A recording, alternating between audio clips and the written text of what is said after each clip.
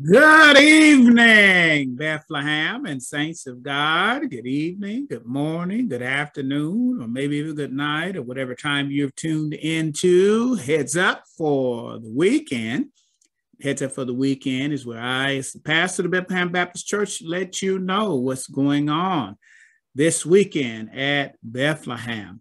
But before I get into that, I want to make sure we're not missing an opportunity for those who may be listening at the sound of my voice on various social media platforms, whether it's YouTube or Facebook, Twitter, Instagram, or maybe even a podcast.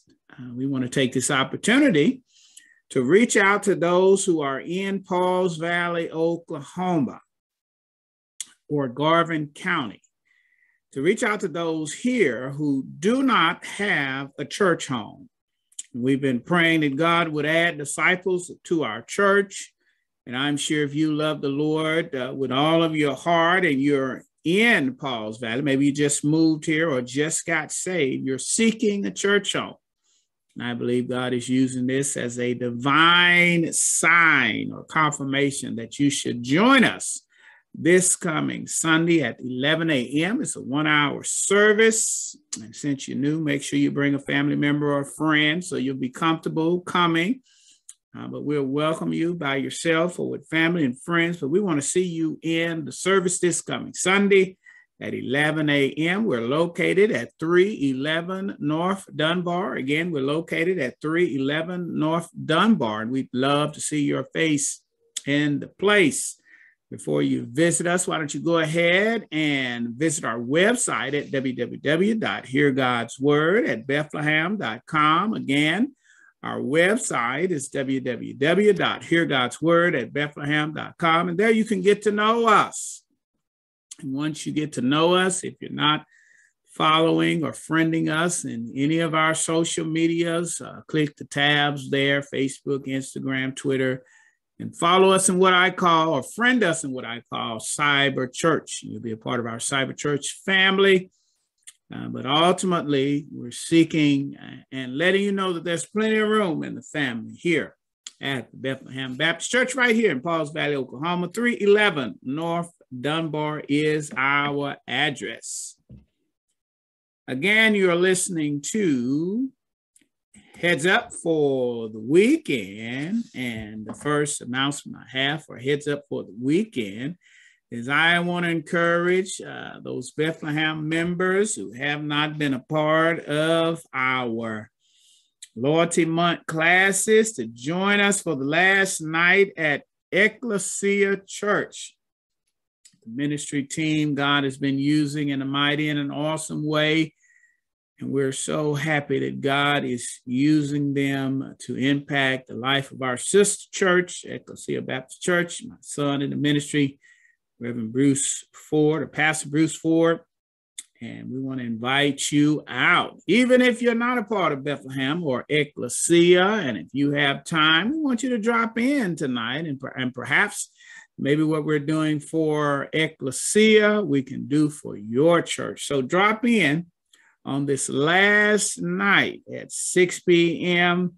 at the Ekklesia Church here in Pauls Valley, Oklahoma. It's the old Cornerstone building. If you do a Google search, it's the old Cornerstone building. So we want to invite you out tonight. We've been having such a wonderful and blessed and encouraging time in the Lord. Don't you miss your blessing tonight. Come on down and be a part of this. Tonight at 6 p.m. Heads Up for the Weekend. Heads Up for the Weekend, Bethlehem, you know, as we've been encouraging all week long, putting the spotlight on fasting and prayer, and we'll be fasting and praying tomorrow, which is March the 17th, 2022, And we'll be fasting and praying from 7 a.m. to 7 p.m. Again, we're fasting and praying from 7 a.m. to 7 p.m. We've been encouraging Bethlehem and the saints of God to not take fasting and praying for granted, especially in our day and time at this time. We shared the other day about President Zelensky, president of the Ukraine, and he's been challenging and encouraging Americans to give him the help that he needs. And I said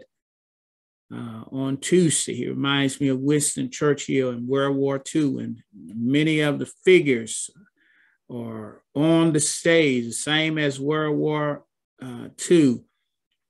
We told you that Russia is thought to be number 3, and America is thought to be number 1 or number 2, and China is loosely tied to Russia. So we have 3 major powers on the planet, all nuclear powers, who could have a detrimental effect on our world should Christ not return. So I've been challenging you as Christians that we're to be salt. Salt preserves, and to be light. Light shines dark. Light shines in the darkness, and where light is, darkness cannot exist. And as the light that God has called us to be, I'm encouraging Americans and all the people around the world to do what we can to support this effort in Ukraine. Everybody can see that this is not a just war. Everybody can shine that light and see, and encourage us to do so. And also, Christians preserve. We preserve, and we need to preserve the planet. Unheard of human turmoil could happen if things escalate, and we want to fast and pray because we believe our God has the power to rebuke the nations in Jesus' name. Our God has the power to protect in Jesus' name. And we're asking, and like I said, in the same way that President Zelensky implored the people of America to help, and we thank the Lord for all that America is doing. And as Biden said, $8 million worth of aid, but we still can do more. But what we do and what I'm doing is I'm challenging you to fast and pray with us on tomorrow, as we shine the light on fasting and praying that can preserve our world, can preserve our country, can preserve a nation that's being torn apart right now while the rest of the world is watching. Please, please, I implore you, as we fast and pray tomorrow, remember Ukraine and remember this president. Somewhat on a closely tied kind of issue. We're praying for Brittany Griner, who we believe is being used as a political pawn there in Russia. You know, Brittany played for their team there for the last 7 years, I learned. And that's what WNBA players do. They get paid a lot more money to play overseas than they do in the WNBA. And she was doing what she normally would be doing around this time. And we're fasting and praying for her release. And we believe that God has the power to release her. And we have a testimony, Bethlehem and Saints of God. We prayed for the missionaries. And they were asking for $1 million per person. They had over 20-something people. All of them were released. And we believe that same God that can release from Haiti can release from Russia, because, again, we believe our God has the power over the nation. So we're fasting and praying for this young lady, and don't forget about her. Please fast and pray in Jesus' name, as we fast and pray that God will put a stop to this unjust war. We must fight the real enemy, which is Satan. I told you that he's described as a thief who comes to kill, steal, and destroy. He's described as a roaring lion. And as I said on Tuesday, you can see his paw print all throughout the Ukraine. He's killing and stealing and destroying, and doesn't have any sanctity of life issues. And I wrote the book, Black Lives Matters in the Bible, subtitled All Lives Matters in the Bible. And as a person who cries out for people who have been marginalized, I came to the conclusion, as the nations must, that Ukrainian lives matter.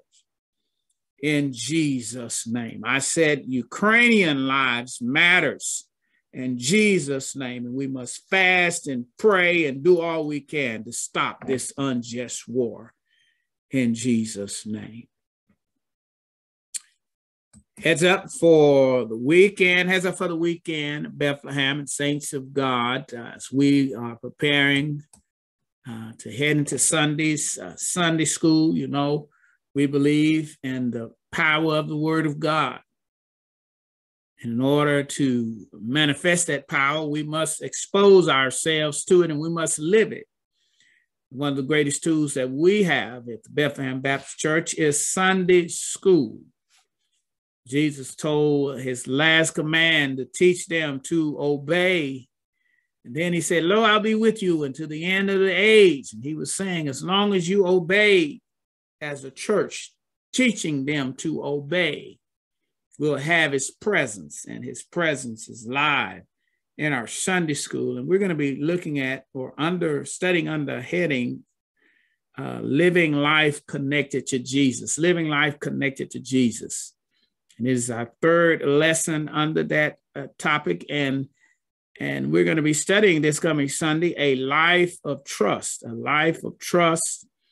We're going to be looking at John chapter 13, 36 through 14 and 6. And it's on page 38 of your Sunday school book. So we want you to get in the Word beforehand, do what we've been learning, been grazing here at Bethlehem and Ekklesia. Do your observation first, do your interpretations, and then do your application. And I would like you to do that even before you pick up the book, because the book is somewhat like a commentary. Remember, I always told you to look at the commentaries and extra biblical materials after all that. So do that first, and I can guarantee you'll get a lot more out of it. And we know we have one of the most excellent Sunday school teachers who's going to bring out some stuff that we missed in our studies. And God is going to be glorified in Sunday school. So be ready so you don't have to get ready. You study before Sunday school. That's what school is all about. Homework a lot of the times. In Jesus' name. So we want you to be ready for Sunday school. Remember, Bethlehem, I'm going to send the codes out with this video for Sunday school and Zoom, and encourage you to invite family and friends. You can send it to family and friends. I would love to put it out in the open market, but we learned the hard way that that gives hackers time to kind of to set up and to interrupt our services. So we can only do it via text and send it to people that you do know. And we can have a marvelous Sunday school this coming Sunday in Jesus' name. Heads up for the weekend.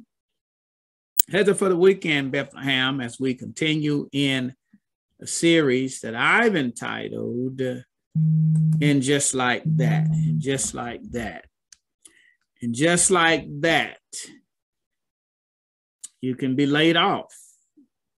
And just like that, your loved ones could pass away. And just like that, you could catch COVID. You could have gone for the last 3 years, and we're surprised to see people who had never caught it, like former President Barack Obama. And just like that, you could be in an accident, a car accident, and just like that. There are many things that can happen just like that.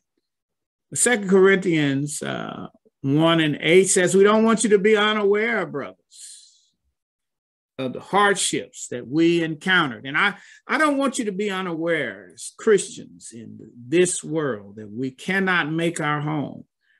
because there's so many, and just like that, moments that we will face. There's a place called heaven where you won't have those just like that moments. But until then, we're going to have to go through hardships in this life. We've been trying to encourage you through the word of God and to teach you so that you won't be unaware. And I want to encourage you and challenge you that if you didn't get an opportunity, because we didn't do the Zoom live, Bethlehem, if you didn't get an opportunity, or saints of God, if you didn't get an opportunity to listen to this word from yesterday, I think it is an awesome word that gives a unique point of view, entitled, "And Just Like This, Elisha Blast Off." He blasted off the scene, and Elisha's response was like a death. And we use that to encourage people that some of the most detrimental things that we go through in life is not death, but sometimes it's separation. And even death represents separation.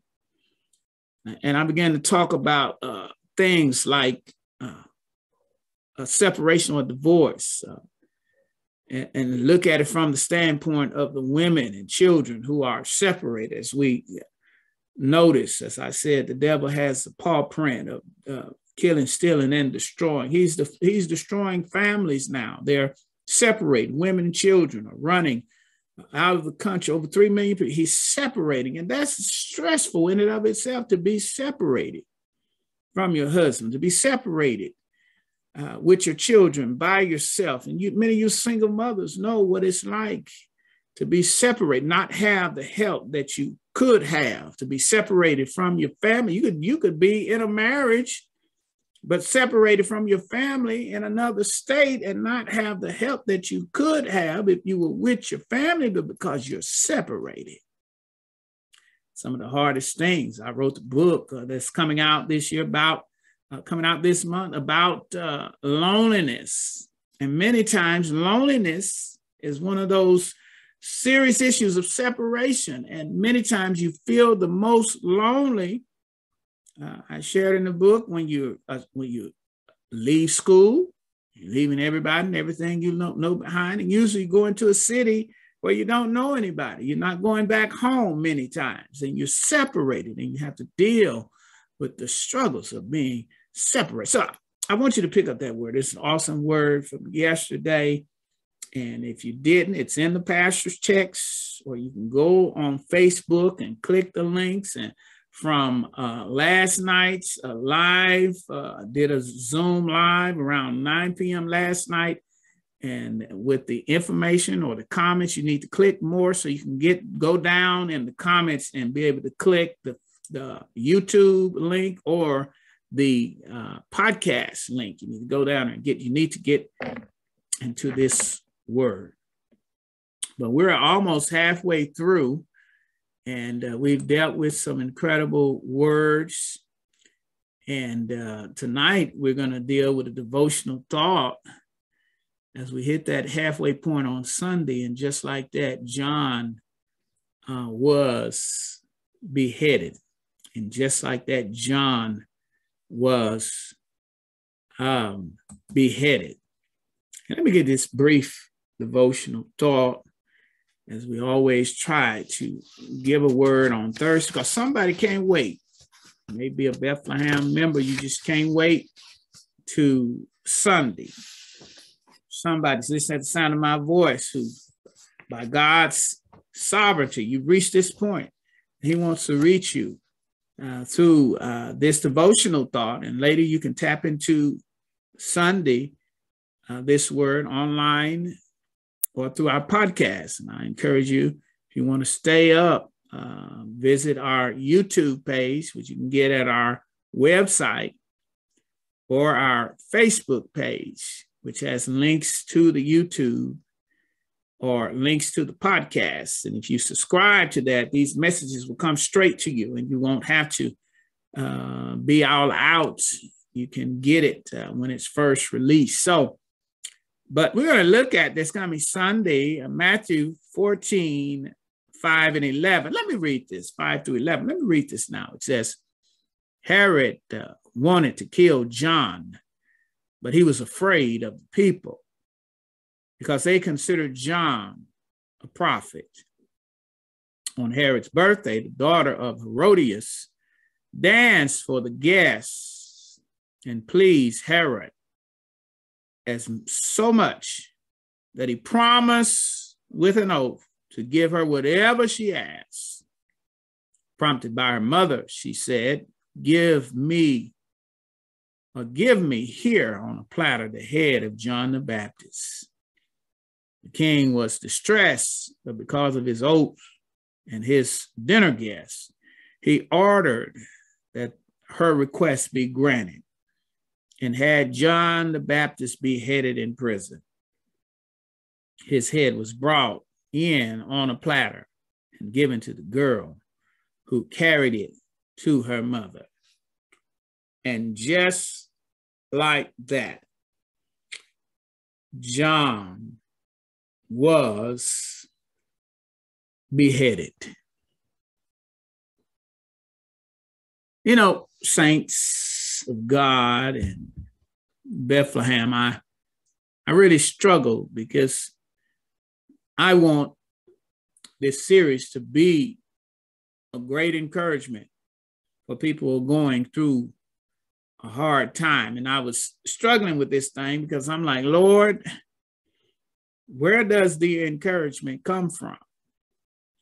And knowing that over a trivial thing, John wasn't beheaded because of politics. He was beheaded because of a dance.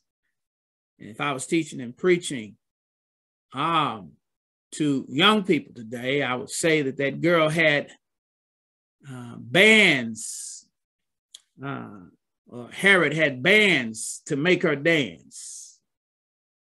And if I was speaking to young people, I would say she dropped it like it hot. It was hot, and Herod was so pleased, like the brothers in the dance clubs. And I've never been to a dance club.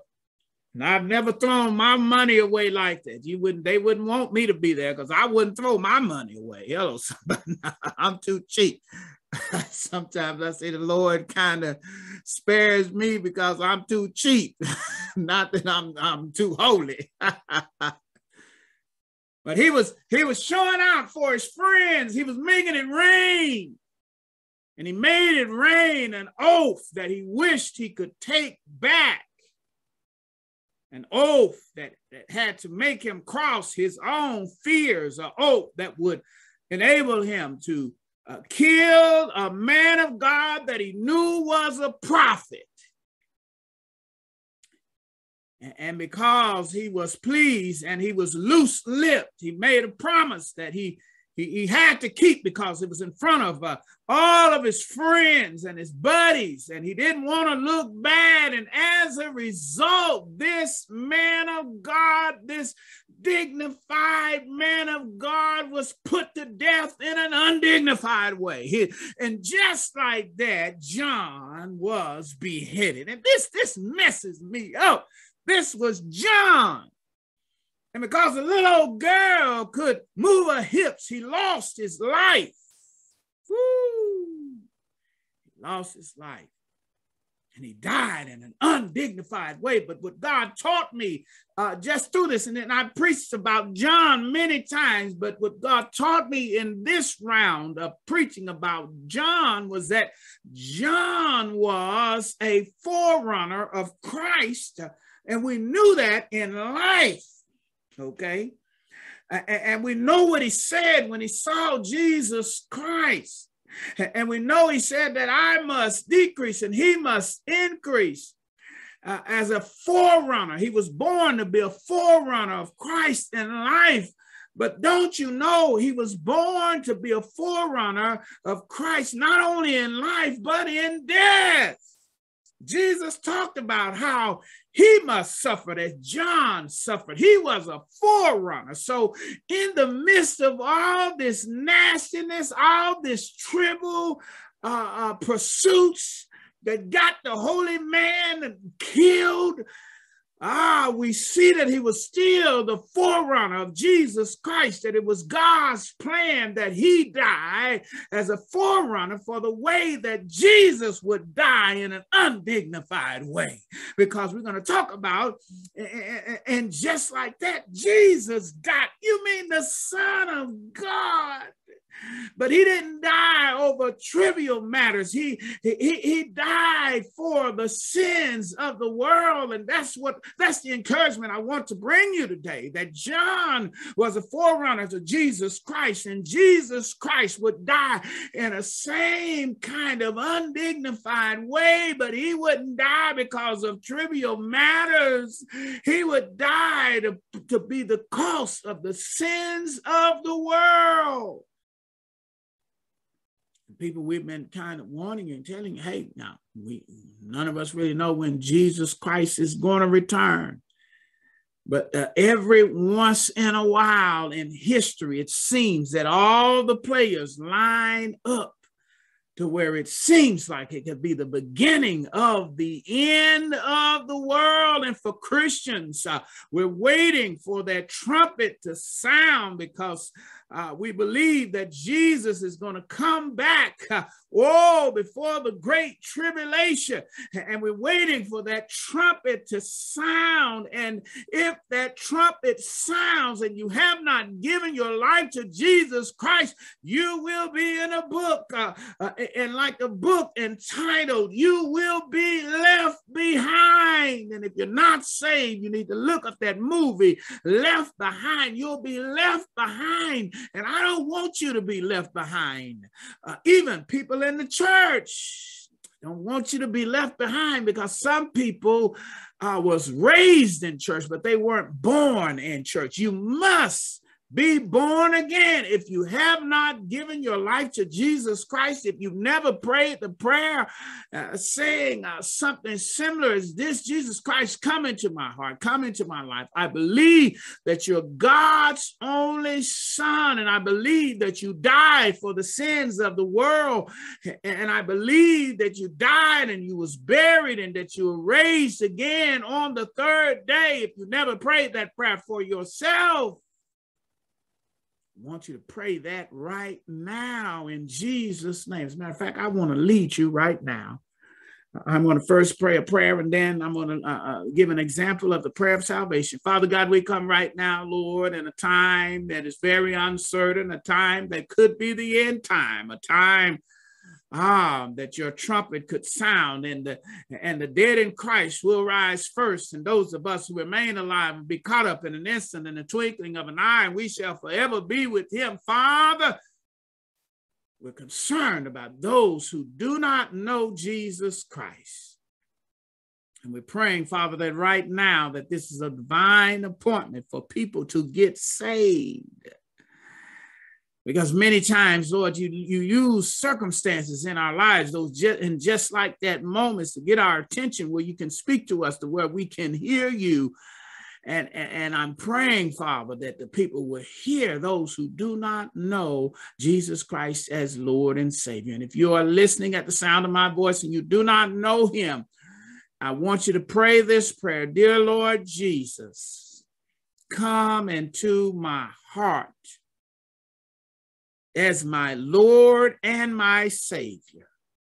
I do believe, Jesus, that you're the Son of God. I do believe that you died for my sins. I do believe that you were raised again on the third day. And I do believe today that I am saved because of what I believe. Jesus, come and metamorphosize my life.